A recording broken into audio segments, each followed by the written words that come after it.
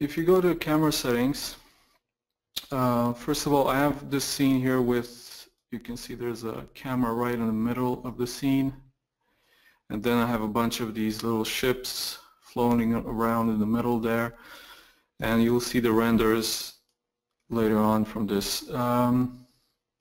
So if you go to camera settings and you go to lens here, you have two new options here. So lat long stereo and fisheye stereo lenses.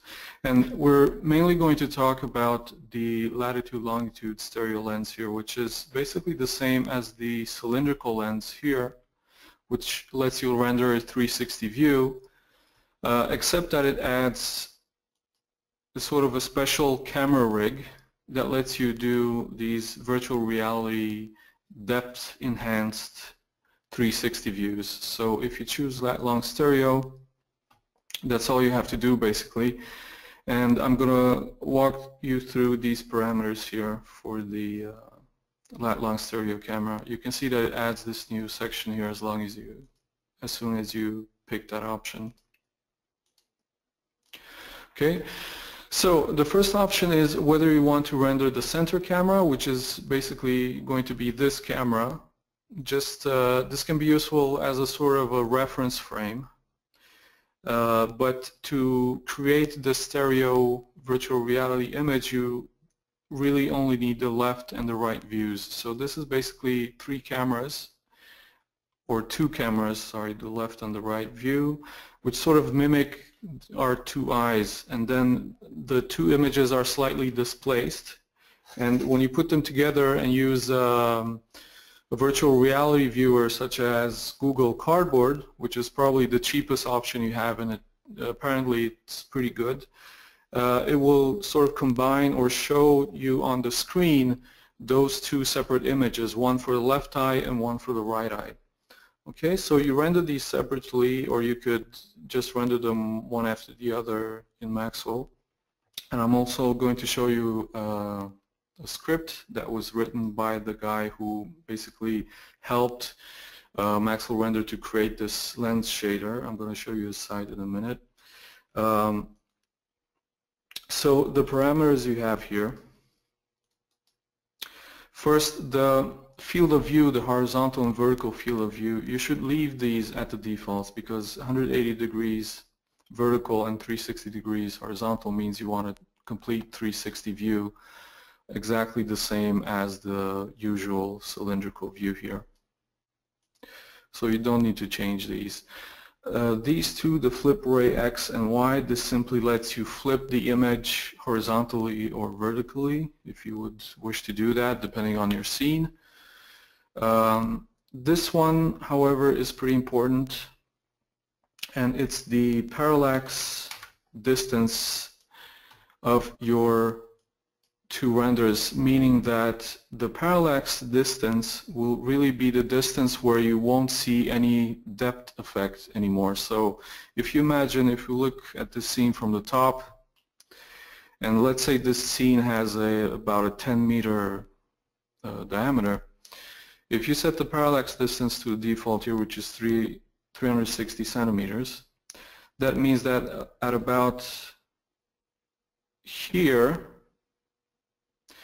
those two cameras are going to converge so that at the distance of 360 centimeters you won't see any depth, and any objects that are farther away from the parallax distance will seem as being farther away into the screen with which you're viewing your virtual reality images.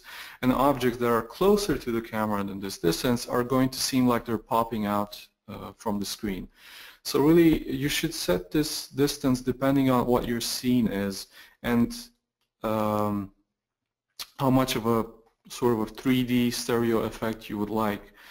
For example, in this scene, it would maybe make sense to leave it at half the area of interest or half of what the total scene is, so that you have parts of the model that are going to seem like they're moving away from you.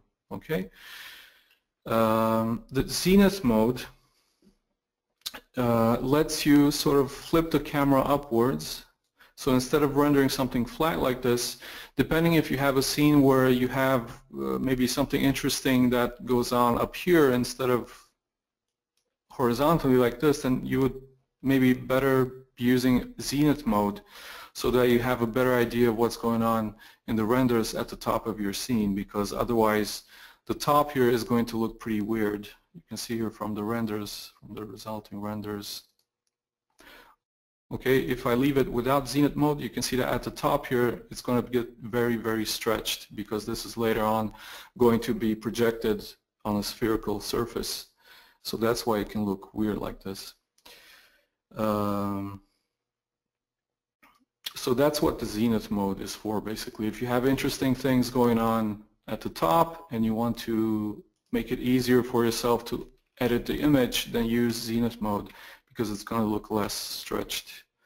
And instead it's going to be the horizontal area that's going to look stretched. Okay, the next parameter that's important is the separation. So this is basically the distance between the average distance between two eyes, the two eyes in our head. So if you increase this parameter, it will have the effect of increasing the depth effect, the stereo depth effect. But be careful not to increase it too much, because that can make people, you know, feel disoriented. It may strain the eyes, and especially if you have objects that are very close to the camera, you should be careful not to set this parameter too high also. And the basic rule is that you should divide the parallax distance with a certain number to have your separation distance. And the rule is that you can divide the parallax distance between something around 30 and 120. If you divide it by 30, that'll give you a very large separation value, meaning you will have a big depth effect. If you divide it by 120, you will have a very subtle depth effect. So let's see, if I divide 360 by 120, you get 3. So then I would enter that here. So if you want to have sort of a medium depth effect, you would divide the parallax distance by something like 50, and then you would get your separation distance. So it depends, of course, on the size of your scene. If you have a very small scene, then of course the separation distance needs to be smaller as well. The last parameter that's important for this particular lens is the separation map. The separation map is simply a black and white texture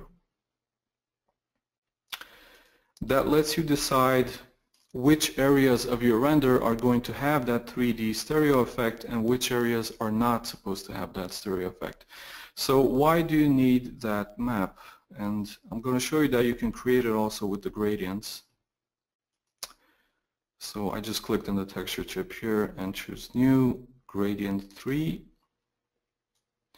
And I'm going to deactivate the U direction and activate the V direction. And I'm going to set this one to black and this one to black as well, and the middle to white. So it's a black and white texture that you need. And it needs to look something like this. And this map tells the renderer that where the map is white, you're going to have the maximum 3D effect, meaning it's going to take into account your parallax distance and the separation distance. And as the gradient turns darker and darker, up here at the top, you don't want to have any 3D effect. It's just like you're using the regular cylindrical camera.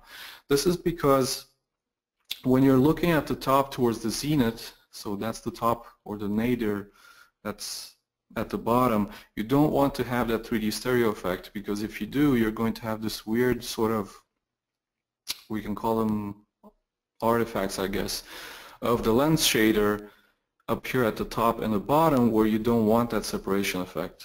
You want it to diminish eventually to zero when you're looking at the top and the bottom. So that's why you need that separation map. And again, you can just either create this in Photoshop and load it as a bitmap texture, or you can just go ahead and use the gradient procedural texture, which is a bit more convenient.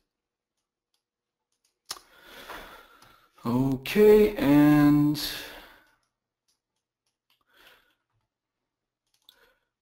let me just try to load these two renders I've done already to show you a viewer. And actually, let me just show you first the page of the guy who helped write the lens shader, so this virtual reality lens shader. And I really suggest that you visit his website. So his name is Andrew Hazelden. And he has a lot of information about everything related to virtual reality. So he has a bunch of tools. Some are free, some are not free. He's developed a tool for rendering, for example, the Maya viewport using the graphics card for quick previews of virtual reality renders. And he also wrote two scripts I'm going to show you for Maxwell that make it a little bit easier to visualize 3D 360 renders from Maxwell. So anyway, I really suggest visiting his blog if you're interested in this virtual reality stuff. So I'm just going to load one MXI file. Let's see if I have the render for this.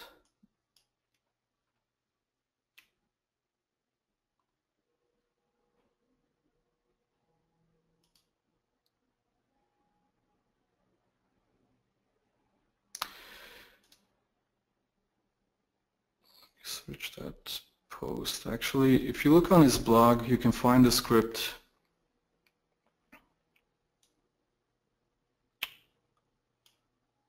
Actually, just let me first show you the render. Okay, so this is what you get when you render with the stereo lens shader. So this is the left view, and he wrote a little script.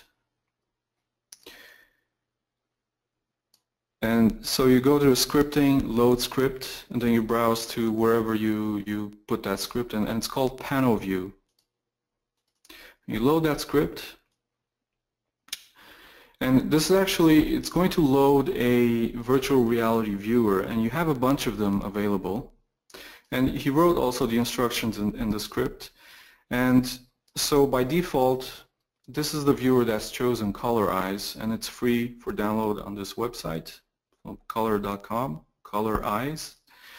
And if you want to use any of these other ones, you can change the line in the script here. This one here.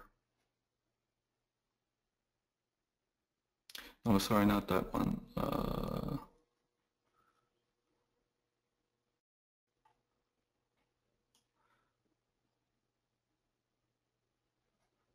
I'm not sure where that is. Somewhere in the script.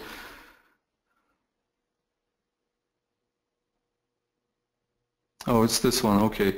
So here you can choose at the top here, choose the media viewer, either Color Eyes or any of these other ones. So you can comment out with 2 forward slashes the default one, and then you can uncomment the one that you want to use. And some of these have the advantage that they let you load also EXR images, because the Color Eyes one, it only supports JPEGs or PNG, so it doesn't support EXR images in case you render in 32-bit or 16-bit. But I'm just going to show you with the Color Eyes viewer. So I just click Run to run the script, and it's going to load. Oops.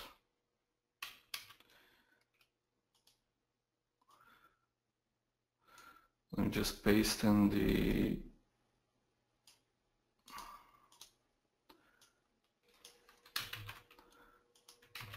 the file here because it wasn't pasted in, that's why the script got confused. So loading the script and then just running it. Weird. Well, it's going to automatically load the render you have. you have set, the render path you have set in the image output here. So then you can quickly just visualize your scene using the Colorize VR viewer. Okay, and if you can also load a stereo image, and I'm going to show you how to assemble these two left and right images to create a stereo image, so that if you have some like heads-up display, like again the Google Cardboard thing, you can use this viewer to view your image with a depth effect. But anyway, it's a nice tool to have to just quickly view your render, that everything looks okay and so on, and you have a bunch of effects here. You can turn it to old TV screen if you want, and then Control Q to exit out of this viewer. Okay, so that's the first script that Andrew wrote to make it a little bit easier to view your renders for Maxwell. And the second script he wrote, and I think this is going to be available from either the Maxwell Render website, the forum, or his own blog, but it's not quite finished yet. But it's a Python script. So I'm going to run Python for Maxwell. This is included with every install for Maxwell. And you go to File, Open, and you open the script. And again, it has a bunch of instructions on how to use it, and what you're interested in is at the bottom of the script. So you need to change the file of the MXS file, and then you have to specify the path for that separation map texture. And that's all you need to do, really. And this script will take your scene and it will automatically create two left and right MXS files, and it will apply the separation map, and it will also calculate a separation distance parameter based on the depth ratio that you set here. So again, I mentioned a range between 30 and 120 to divide the parallax distance with. So in this case, by default, the script is set to 55, so it's going to be sort of like a medium stereo effect. Okay, and then it's going to go through those scenes, and it's going to so I can run the script, and it's going to start rendering those scenes for you automatically. So it's a little bit more convenient than you having to, you know, create those scenes by yourself and starting the renders manually. It just makes it a little bit more convenient. So let's stop this one. I think the second one is going to start.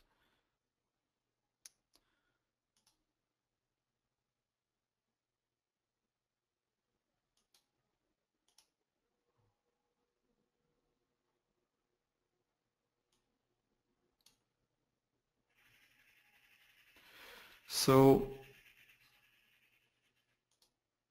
if I just load that script again, anyway, you're going to have the script available to you, I guess, by the forum and on Andrew's blog as well when he decides that it's good enough to be released. And you can also decide here exactly which views you want to render. If you don't want to render also the center view, then just remove it from this function here at the bottom. So right now it's set to render all three views. And again, the center view is only needed for your reference. You don't need to render it in order to create those stereo view renders. So now after you have these renders, what do you do with them to be able to view them on something like YouTube in case you have an animation, or just to view them in a viewer? What you need to do is actually, you have several options with these images. So let me load the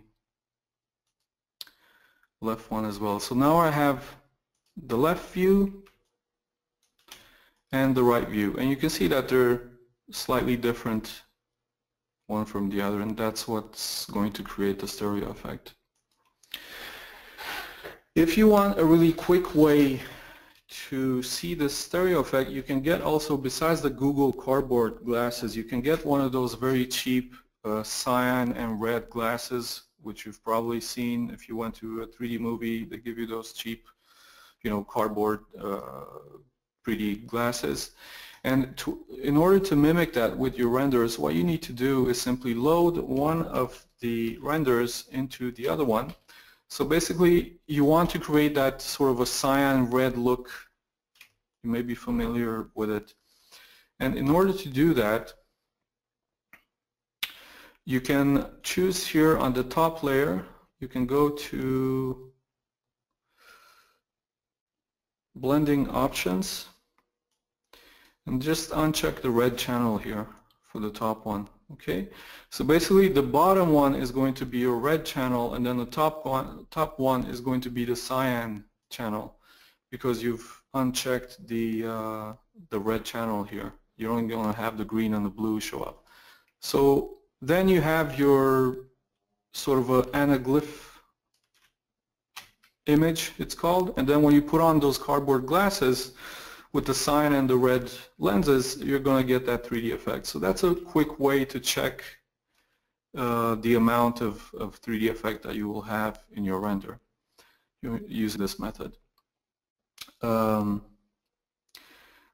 a more common method, if you want to show these images on the web, or even if you have an animation and you want to do you want to upload it to YouTube, and by the way, their 360 video player now also supports stereo 360 videos. So it's a very nice way for you to showcase your animations through video using the stereo lens shader. So a more common workflow for that is that you will double the canvas size. So one method is that you will double it horizontally, so that you will have basically, instead of a 2:1 ratio, you will have a 4:1 ratio. So here I'm going to increase the canvas size by 200%. Then next to this one, I'm going to paste the other eye render. Okay, so there you have the ones side by side, and then you would upload this to a web viewer, and then it knows to display half of the screen to display the left image, and for the other half, for the other eye, it was going to display the right image. So that's one format. So this is a 4:1 ratio. Another option you have, and again, there's no real standard about this, because it's just the way new technology works out. People want to do it their own way, so then you don't really have you have many standards, not one standard. The other way is to put them over and under. So again, I'm going to change the height this time. And just copy paste this one here. Okay, so that's yet another format that you can use, and I think this works, for example, for the Gear VR heads-up display. Their frames, they're going to look like this. So in that case, you're going to export your animation or your still frame, you're going to export it like this. Yet another concern with these videos is that, imagine if you have a video frame that's the usual 16:9. Let me just make this a more common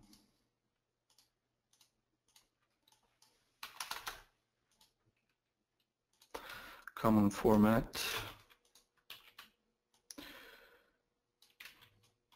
So your average video frame, which is 16:9, which is also what YouTube expects, for example, it's going to be something like this.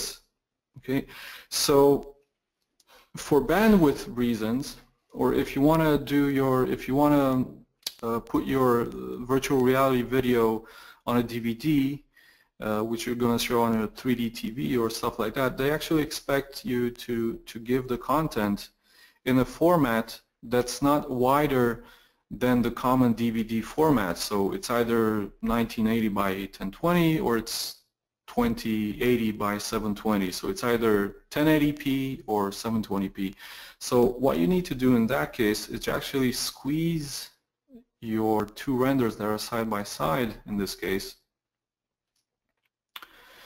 You need to squeeze them in order to fit into that format. Okay, so your final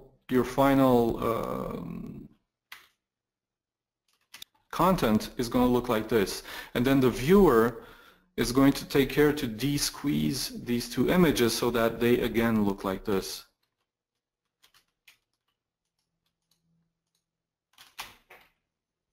Okay, now the process is that if you do this, of course, you're going to lose a little bit of quality because you're half the resolution now. Horizontally, it's half the resolution, so you have, half of the amount of pixels. So you're going to lose a little bit of quality.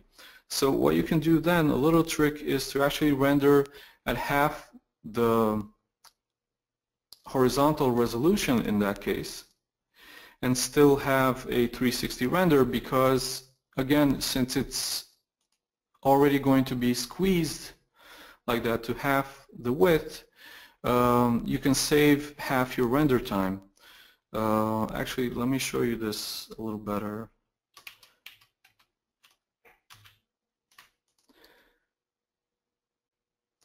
If I do a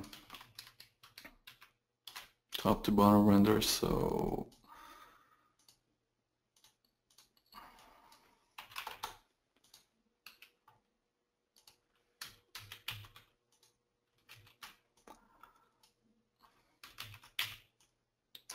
okay, so imagine you have your two renders like this. If you want to send them to a DVD or even on YouTube to save on the bandwidth, so you would, in this case, again, squeeze them by approximately half in the height this time, if you're using this format, right? So taking a look at these individual renders now, what happens is that each of them now are actually 4 by 1. Okay, means that you've set their vertical dimension in half. So instead of rendering them at full size, meaning 2 by 1 ratio, you can instead set the camera here at the resolution. Okay, so let's say this was 2000 by 1000. You can actually lower the horizontal resolution by half, or vertical resolution by half in this case, in the case that you're going to use the over or up under format. Okay, so in that case, just from the beginning, lower the vertical resolution to half. So instead of 1000 in this case, I set it to 500, and this means that I'm going to get about half the render time compared to sending this to 1000 because I've lowered the amount of pixels by 50%. So in that case, I get half the render time. So then, you're getting these renders pre-squeezed, so to speak, because they're gonna wind up in this format 4 by 1 anyway. You're losing quality anyway, so then why not just save yourself half the render time and have them pre-squeezed, and then when you're gonna set them like this, one on top of the other, they're gonna look the way they should be. They're gonna look like this anyway. Okay, so that's one small tip in case you want to save some bandwidth when you upload your virtual reality animations. But again, in the case that you have a viewer or you have a system where they don't require you to have this sort of compression because of the bandwidth, then of course you would use the highest quality and you would render it as a 2 by 1 ratio render to have the highest quality.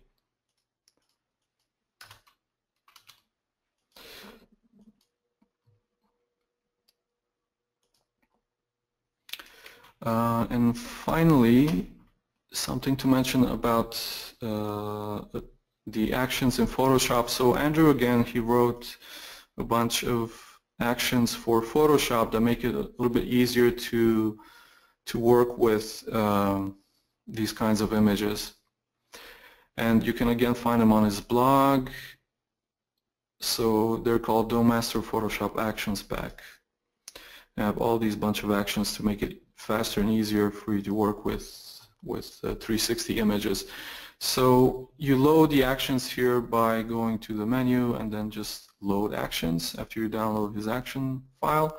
And to make it easier for you to see what all these actions do, you can go up to the same menu here and choose button mode, so then you see the actions as buttons. So here you have a bunch of transformations.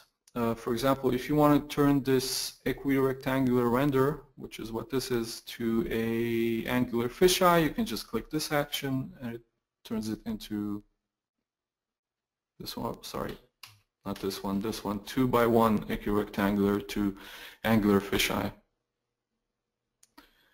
Okay, and that can make it easier, for example, if you want to edit the bottom or the top of your render by switching it to this format.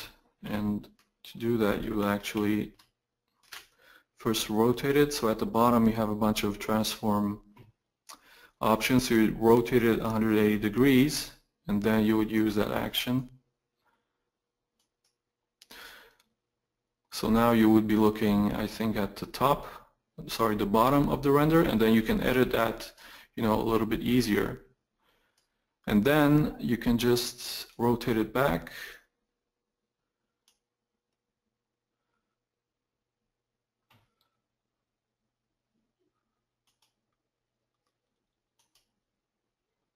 Oops.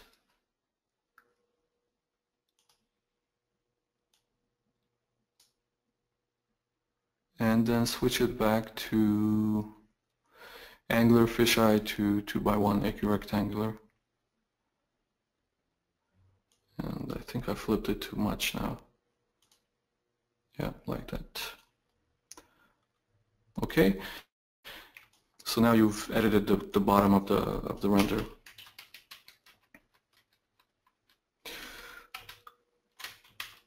Oops.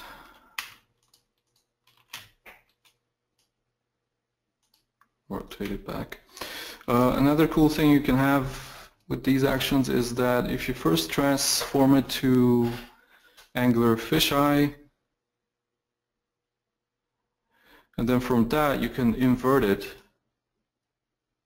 and then you can create these cool, if you saw those little planet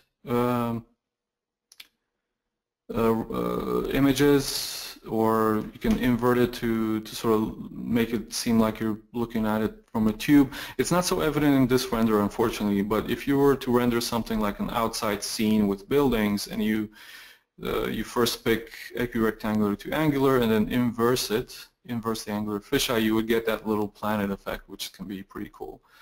So anyway, there are lots of tools here that are very useful. Finally, I'll just set it back to normal. Let me see.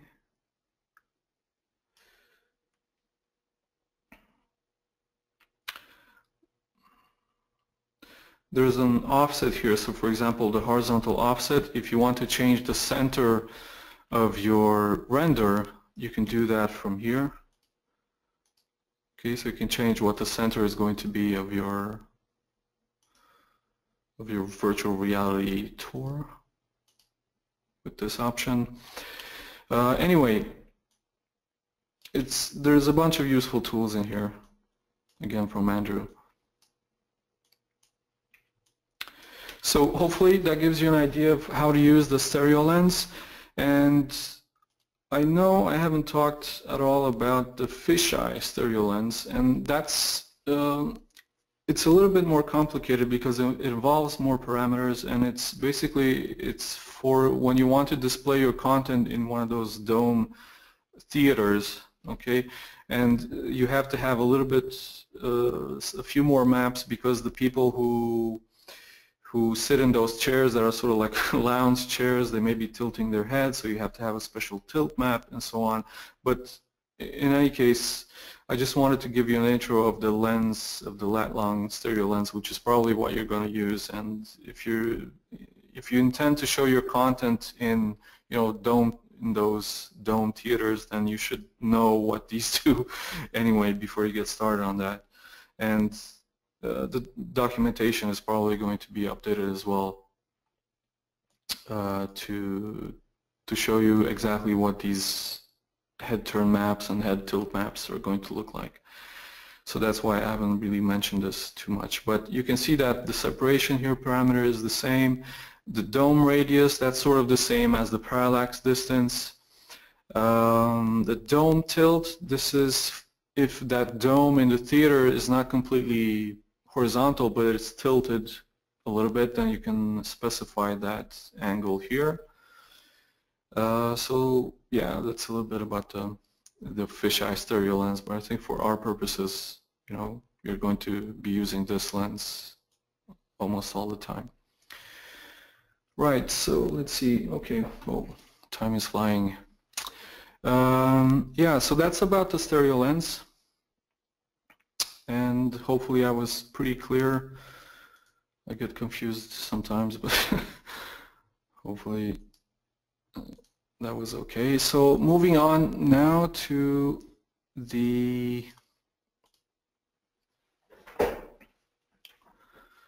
some of the new output options and just a little bit of intro on how you can composite the different channels together and a few options you should take care of in the object properties when you want to composite an object over a background, for example. So here I have a scene with a backdrop.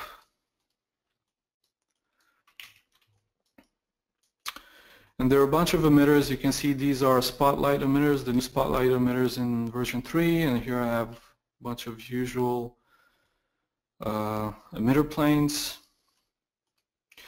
And the idea is that I want to render this on a backdrop, but I want to make the backdrop invisible. I'm just using it as a shadow catcher so that I have a shadow which I can then composite over any color background that I want. So if I just set up the scene like this, I set the backdrop material.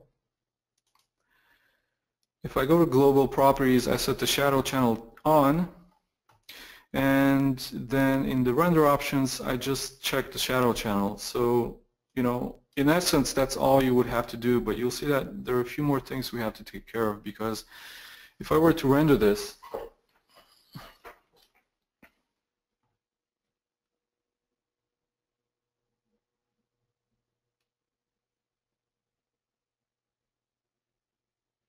you're going to see a few problems with the shadow channel.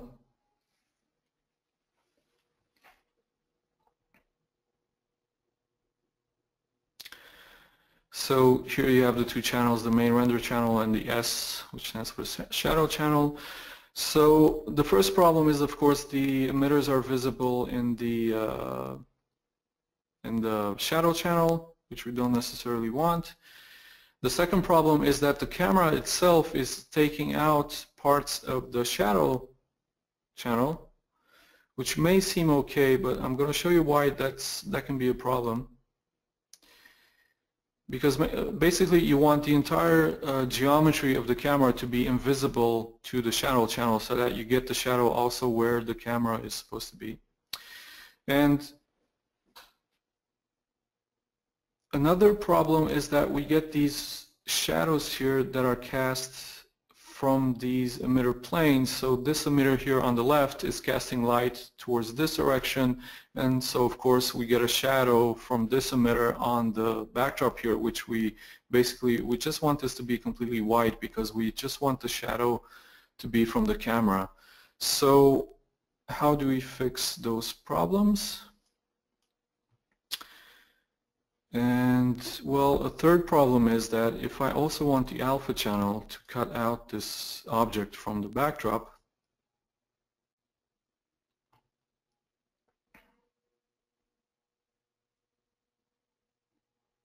you're going to see that the alpha channel is going to be completely white because it's taking into account the backdrop as well, and that's not what we want. Okay, so you can see you can't really use that to cut out the camera because it's completely white. So the first thing we need to do is select the backdrop and set it to hidden from camera.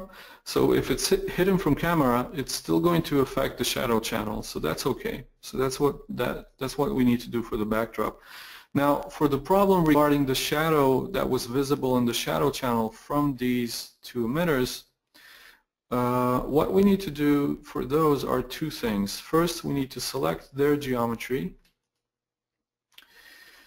and we need to hide them from camera,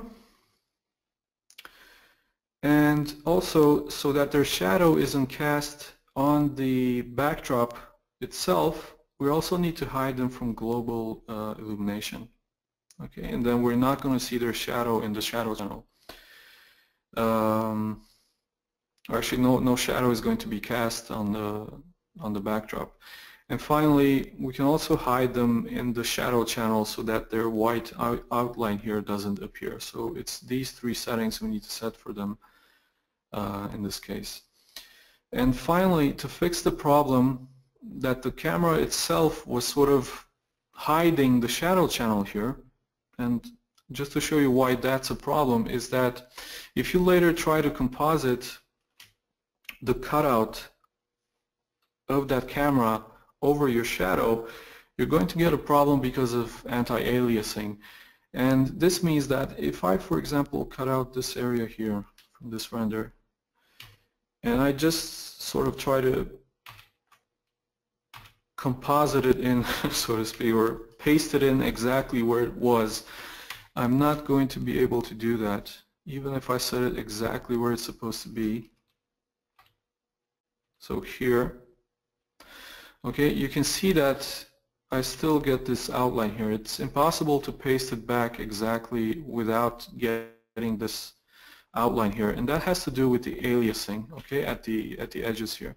And we're going to have the same problem with that camera and the shadow channel if the camera is sort of hiding the shadow channel where it's not supposed to hide it, and the composite is going to have that little edge here.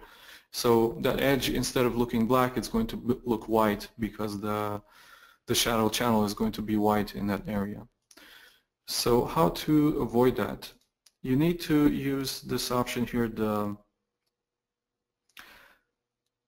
hide the camera geometry to the camera in the shadow channel. Okay, so I'm just going to select all the objects. Hey, Mihai. Hey. Yeah? Yana here. I'm very sorry to interrupt you. I just wanted to tell you that we only have a few minutes left if you want to wrap it up a little bit. Yeah, I'm just going to have 10 minutes more. I think there's a little less time left, I'm afraid. Okay, yeah, it's going to be fast. Okay. Thank you. So I select the objects, and then I can just select here hide to camera in shadow channel. So when I render this,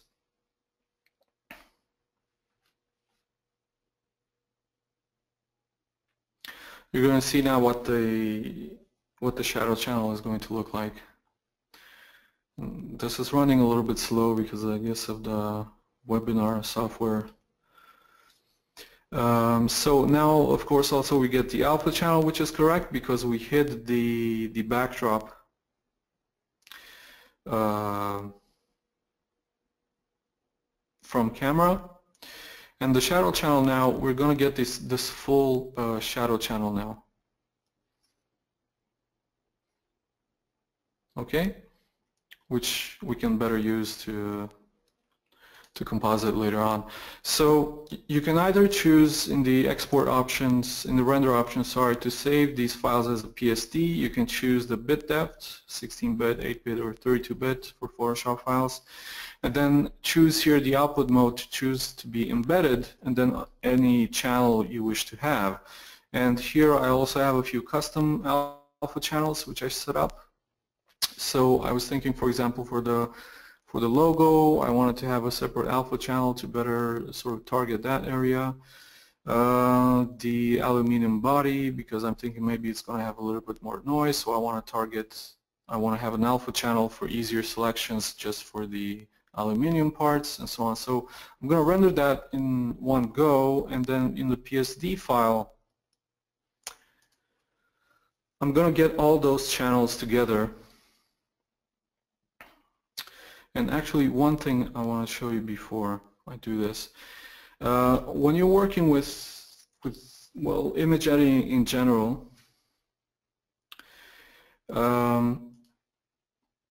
take care that when you save the file, you set the color space to the widest possible color space, and this is the Pro Photo color space, and you see what happens if I pick it here. You can see here in the red logo that suddenly the colors just shifted and it looks very desaturated. If I switch it back to sRGB, it's going to look normal again. And don't worry about this, it's simply because the UI of the Maxwell Render interface, it's not color managed. So then the colors look screwed up if you choose another color space besides sRGB.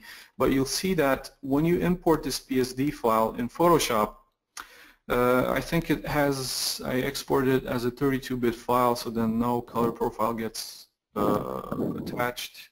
So then you need to assign it a color profile. I'm sorry, yeah? I'm afraid that you'll be cut in a few seconds. Oh, why?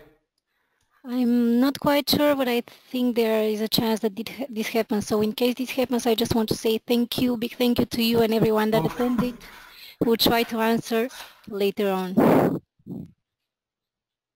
Okay, well, hopefully it doesn't get cut off. You can continue now, so hopefully everyone will be able to hear. Okay. So you assign the profile here when you get this pop-up. Assign a Pro Photo RGB, the same profile you selected when you exported the image. Okay. And you're going to see that in that case, the render is going to look okay. You can see that the red color looks normal now because Photoshop is a color managed application.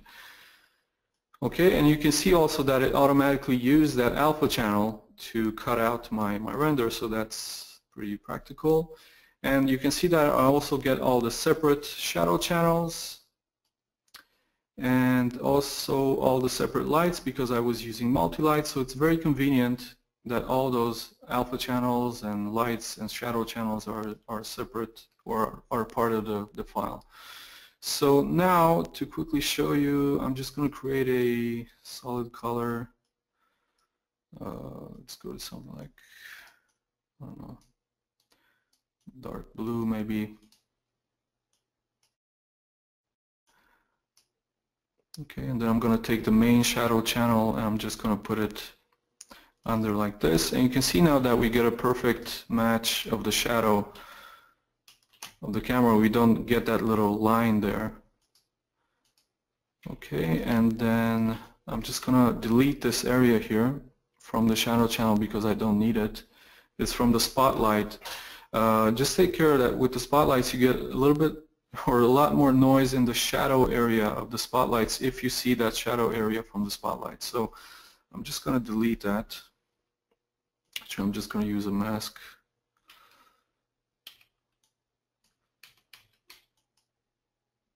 I'm trying to set this to multiply mode, so only get the shadow. So with multiply mode, anything that's brighter than the black pixels will get invisible. And I'm going to remove that part of the shadow I'm not interested in. Like so, and of course now you can just play with the fill and the opacity and so on. Okay, and one final thing I wanted to show you with this new PSD format or 32-bit editing in general, and I think this is new in Photoshop CC. It's a great option when you want to sort of work with your render exactly like you would with your raw files from your photography, if you're familiar with Camera Raw. So if you go to Preferences and File Handling, here you have a new option called use Adobe RAW to convert documents from 32-bit to 16-bit or 8-bit. So this is pretty great because if I have that checked, I think I had it checked. Yeah, it checked. And if I change this to either 16-bit or 8-bit, and I choose to merge the file, you can see that it opens up Camera Raw now. Okay, and you can see right away that it sort of changes the look of your render. It gives it a little bit more pop, a little bit more contrast from the beginning. You can see here side by side compared to our renders, and especially in the highlights, it sort of changes them, making them look smoother. You can see here, especially here, you can see how the highlight looks here compared to this one. So sometimes it can be quite a nice way to sort of make your renders look more photographic. And if you want to sort of get back sort of the same contrast that you have in the initial render, just set the contrast to you know, a lot lower, and then it gets sort of more like what it was before. I also lowered the exposure a little bit. But then you have all the tools here, especially for example the clarity. If you look at the leather texture here, the clarity parameter is great for bringing out that micro contrast, and many renders can have a use for that. You have the sharpening tools. So this is exactly as you would work with a photo, with a raw photo, to convert it. You have the noise reduction. You can use the paint tools to, let's say, paint a little bit more noise reduction in areas that are more noisy. Okay, so the Camera Raw tool is pretty nice, and having that option from the file handling can be pretty nice to have. And once you have a few settings that you like, you can also save presets. So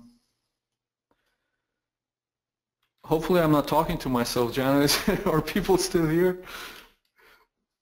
Hello? You're talking to everyone, Mihai. Luckily. Ah, okay. Great. So let me move out of this brush tool. So you have all the effects here. You have the curve tools. Okay, you can have, this is a great tool to bring out, for example, just the shadows, bring out some contrast. You can see that it already looks, you know, maybe a little bit more photographic than default render. And then you can choose to save these settings to use them later, and click OK, and it's gonna convert that render for you. So anyway, that was a quick look at the new PSD output and the useful, you know, Camera Raw document here in Photoshop. I guess that's about it. That's great. We can take some questions if there are questions. We're still here, and we have two questions for you. One is from Dmitro asking about the material library resources. I just wanted to add in before you go on and answer that we are currently updating the gallery we have, so hopefully the materials that you'll see there will be compatible with the latest version, version 3. So the question is basically whether you could recommend and advise on material resources where these could be found and used. Yeah, well, I guess the official material library is still the best source, and it's nice that you're going to update it. I just wanted to mention with my site, so it's maxwellzone.com. For now, I just have a few tutorials there if you guys are interested, but very soon I'm going to have a whole new complete training series for Maxwell, a video series, which I've been working on it for a few months now. So it's going to be like the most complete video series for Maxwell 3 available anywhere. And I'm also going to start having materials and models on the site. So there's going to be a little shop there in about a week or so, plus the training series. So that's going to be a second resource. I mean, I intend for this site to be, you know, a special site just for Maxwell. So it's going to have materials and tutorials and ready to render models and so on. So yeah, That's awesome. just We're thought very I mentioned that. looking forward, and the tutorials that you have there already are really cool. So we recommend that you watch them as well. Yeah, yeah. The It's second very, question very we nice have tutorial. is from Guillaume, and he says, is there a shift lens effect so there is no vertical distortion in a render? Yeah, that's it's there since I think version 2 or maybe even 1.7. It's if you go to camera, if you go to the bottom here, you have the shift lens. You can shift it up or down. You can also get a preview of it in the viewport. Okay, so that's the effect basically. Let's say this was a building. Okay, and you want to shift up the camera, you would use that and just shift up the camera. And also you have the horizontal shift. So that's the shift lens here. That's great. Thank you, Mihai. So far I don't see any more questions, but you can post this on social media if you like. You can follow us there. We had a quick poll actually during the webinar to see in which V3.2 features everybody is interested in besides the ones you covered here, and people say that they're interested in subsurface scattering and multi-light improvement. So maybe that could be something focus on in the future. Everybody's Multi-light interested. improvement? Yes. The multiple shifters. Oh, yeah, I can show that. That's available in 3.2 as well. So Yes. if people still see my screen, I guess. Hey. So now you can actually just shift select several emitters. You can see here I have the main one and then these two. So I just clicked in one, hold down shift, and then click the other ones I want, and then when I move one, all of them are going to move. And then holding control, you can just select this one and this one, so individual ones if you want. This one and this one, and then when I move it, it's going to move those two. Like that. That's a great new improvement. Well, I hope that everybody gets to use V3.2 and that you found Mihai's webinar really useful, as I believe you did. Thank you so much, Mihai. This was great. No, thanks. I hope it was clear. If you have any questions, just you know, post on the forum. It's very active, so I really recommend people to register with the forums if you haven't already, and then post your questions there. Yes, please do. Thank you again.